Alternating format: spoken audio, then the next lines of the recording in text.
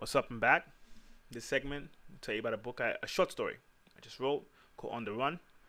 This is one of my favorite short stories. It's really about well, you're gonna see it's what happens like when you get the concept of ghost, and different people try to get rid of the ghost, doesn't work.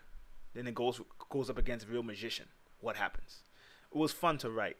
It's part of my short stories that I'm gonna have some short stories that are mostly just for Amazon. So when you look at the link of the page, it's gonna take you to Amazon instead of my website.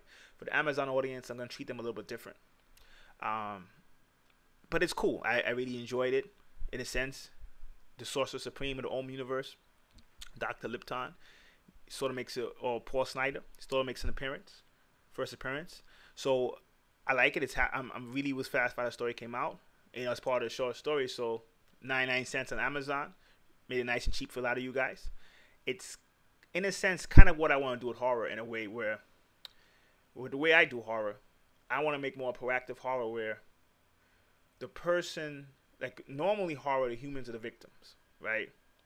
My horror, I want to see it either from the spirit standpoint or humans in control of the situation to extent, maybe a magician engaging ghosts, right? Because when we think of ghosts, we think of priests doing it. We think of paranormal hunters doing it. We just imagine a human in a state of powerlessness engaging the ghost. But in the Ohm short stories, when it comes to horror, we want to do it a little differently. So definitely, if you're interested, hit the link, take it to Amazon, and let me know how you enjoy the story. Till next time. And I appreciate the support, by the way.